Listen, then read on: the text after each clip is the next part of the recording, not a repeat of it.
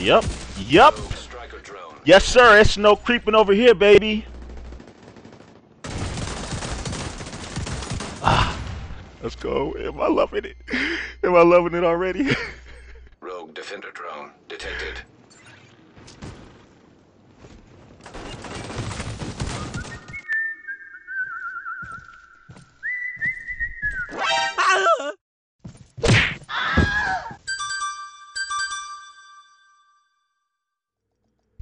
Okay, so I've come to the conclusion that pulse resistance is the most relevant thing in this patch. That's all you see in PvP. And I'm gonna tell you something. If you want to succeed in PvP and you do not have pulse resistance on, or if you're not wearing Heartbreaker, then it's gonna be a problem. I mean, look at these people. They all have Heartbreaker, or they're tanky, or whatever. You know, you're always gonna be getting pulsed. And this is for the PvPers. This build that I'm making for you is going to be two-part. I'm going to make one that's for PvE and one that's for PvP. And I just can't, with sound body and mind and heart, come into conflict without pulse resistance, because you just at a total disadvantage if you get pulsed. You're spotted, you're taking way more damage. It just makes sense to have it. So I'm still going to be pushing out the builds, but now when I push out the builds, it's going to be like, okay, this is good for PvE, because of course pulse resistance isn't as important in PvE, but I gotta have it for PvP, man. I just got to. I mean, I tried this build with the Dread Edict, you know, with aces. And actually, let me show you right now before we get into this. Yeah, I would just go all crit, and then, yeah. Wait. Right. Just getting a jump on people is most... Ooh, bro, I just melted the crap out of this dude. You're the only one left on your team, Agent. Keep fighting. And this is what happened. You know, I had some good kills. I was getting some good bodies, but I kept getting pulsed.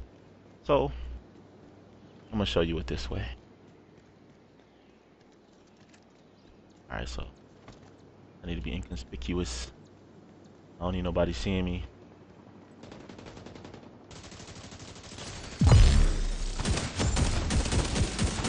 Yep. Yes, sir. It's no creeping over here, baby.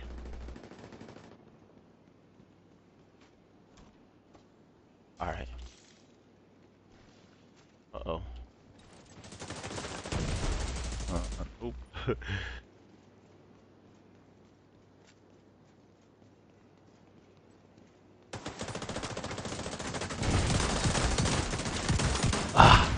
Let's go. Am I loving it? Am I loving it already? Rogue defender drone detected.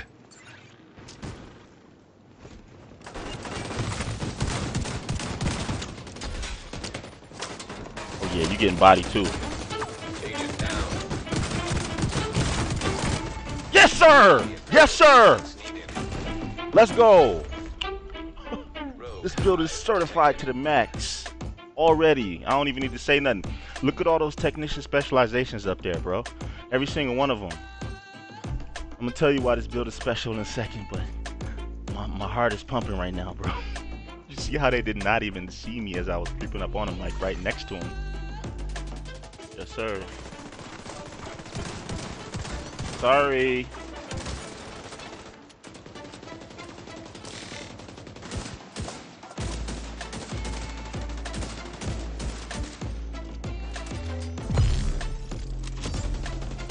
Oh, you don't see me, do you?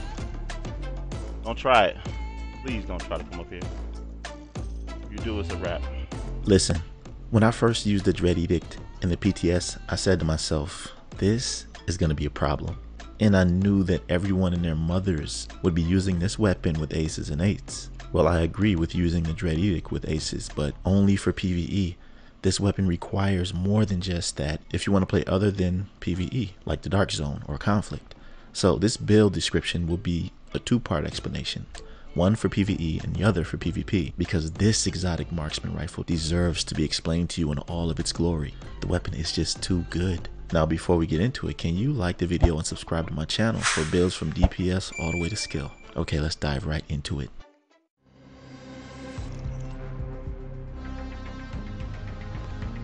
First, I need to express to all of you, and I know it may be annoying hearing this again, but trust me, I won't be as adamant as I am about this now, but it's the importance of pulse resistance in this patch. If you enjoy PvP, if you like to farm the DZ, if you just don't like being pulsed in general, then this is the formula you want to utilize. Everyone is talking about how Heartbreaker DPS build is a meta. Well, this is the meta too, because you will not see me in PvP without pulse resistance if I'm using a DPS build. It's just not going to happen. Did you see how in the gameplay nobody suspected me or didn't expect to see me popping up right in front of their faces around those corners? Well, that's because when you're immune to pulse, your character to the enemy looks like their teammates. And as soon as they realize that, it's too late. Now I'm about to explain to you this version first because it's getting me really hype right now. I'll tell you about the PvE version afterwards, and there are timestamps in the description if you want to skip to it. But here's the formula. 3-piece yaw, which by the way, you can now farm in countdown from hunters if you don't want to farm the DZ. Very convenient for you PvEers. And this time I'm using a holster, backpack, and gloves. The bonuses are has pro weapon damage and pulse resistance. All the yaw pieces have headshot damage rolled except the backpack, and its talent is vigilance, the absolute best talent for this playstyle, because with me being undetectable, vigilance will always be to my advantage. On top of that, my chest piece is sacrifice. I don't feel like I'm sacrificing anything, honestly, just dishing out pure damage. Sacrifice is a named Providence chest piece with a 15% headshot damage bonus for the first piece and the perfect glass cannon talent, which amplifies all damage you dish out by 30%. It's called sacrifice, but it's called the sacrifice because you also take 60% amplified. I wouldn't worry about that though. For the mask, I'm using Punch Drunk, the named mask for 20% more headshot damage. I've always loved this. It's awesome for pistol builds too, but for this build it works like a charm. Now if you notice, for every piece, including the Araldi knee pads for 10% marksman rifle damage, I have for the attribute rolled alongside it weapon handling. This is very important. You want as much damage as possible, but you also need to be able to hit your shots. Weapon handling increases stability, accuracy, everything that'll help you beam your target, and you especially need it for the Dread Edict, the new exotic marksman rifle that makes me feel like I'm using Deadeye from Division 1. The Dread Edict comes with damage to targets out of cover for its attribute, which is amazing, and the scope is a 40% headshot damage scope.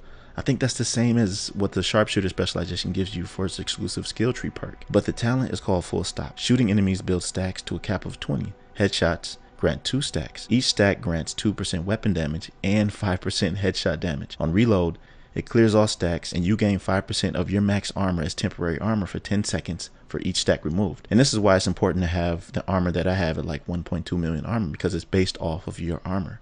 And y'all already comes as an armor core, so you're good to go with that. And once you get a headshot kill with the Dread Edict, it restores all bullets in your magazine. And this does not count as a reload, which means none of your ammo is removed. That's why it's so good in PvE. This talent is insane because it stacks your damage higher and higher the more you land headshots. It stacks body and headshot damage, but you're rewarded more for headshots. That's why having a build like this while not being seen will undoubtedly give the opposition zero chance to react after you get the jump on them. And one thing I like to say about when reloading, using a marksman rifle can be daunting.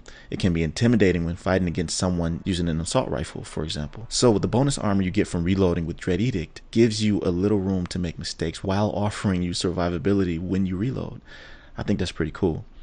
Now, even if you're spotted and you got to fight straight up, my secondary has your back. It's the Tsunami with perfect pummel. 2 consecutive kills with this and it refills your magazine and grants 40% weapon damage. I'd say this is better in PvE because you can get more PvE kills back to back, but it still slaps in PvP because this shotgun archetype has a small reticle, therefore the bullet spread is tight. Meaning headshots with this will deal significantly more damage to them without the pummel talent even activated. And if it is activated, well, that's just a bonus. Now let me explain the PvE version of this build. The skills are the same for both, so I'll talk about those at the end. I look at this as a support DPS build more than anything because I have a 4-piece aces and you all know what it does.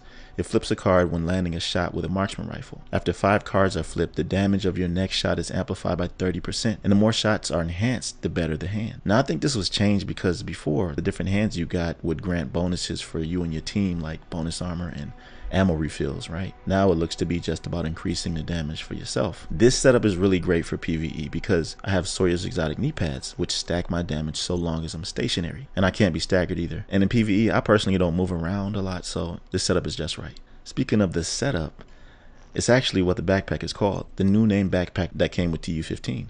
perfectly opportunistic, amazing for team play and support because enemies you hit take 15% more damage from all sources. So this means that anyone that I shoot will be highlighted with this talent logo, letting everyone around know that he's going to receive 15% more damage if they shoot him, or hit him with a skill because it says all damage received. Plus, it works perfectly with my weapon setup because it says using a marksman rifle or shotgun only works. Now let me tell you about the skills, and I think this is one that's slept on for real. The Achilles Pulse. It targets a single enemy with a pulse, which identifies weaknesses, highlights them, and causes damage to those areas to take headshot damage. This is absolutely insane. If you look at the stats, I have 273% headshot damage, which they will take to whatever weakness is highlighted. You can use whatever you want for the second skill, but I went with the decoy. I fell in love with this build from the first time I played with it. That conflict match that you saw was the first one I played, and I immediately felt the build's power. I think it's mainly due to this being such a hard counter to the current meta. Maybe that's what's getting me so hyped. Anyways, that's pretty much it for this double feature. I hope you enjoyed it, and if you did, smash that like button and subscribe to my channel.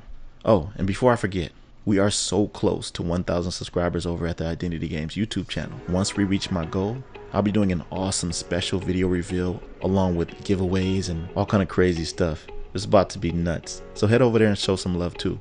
I'll see you in my next video. Be right out.